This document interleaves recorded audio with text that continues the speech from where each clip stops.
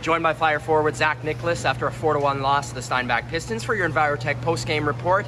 Zach, slow start for the guys. What do you think was the reason for that slow first period? Because it looked like you guys picked it up after that. I guess our minds just weren't in it. We weren't in it. We were kind of playing afraid there. But once we got in it and realized that we could do it, started playing better and had the energy, and we were succeeding a bit more. How good was that second period for you guys, and to try to build on that? No, it was definitely a better period. We played more as a team and we wanted it more, and we should play 60 minutes like that.